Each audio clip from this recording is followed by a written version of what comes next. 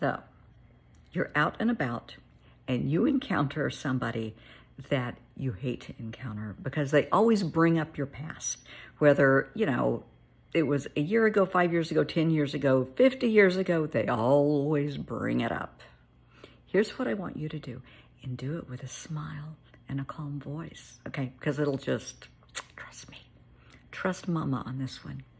So let them go through their spiel, let them get it out of their system, and you stand there and you smile. And then you say, you know, that was then, this is now.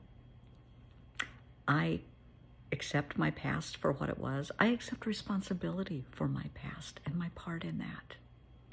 But I've grown up. I've changed. I'm proud of who I am today. I am excited about who I'm going to be tomorrow because I've grown up. That might be something you want to think about trying. And you walk away with a smile. You don't say another word. That's the end of it.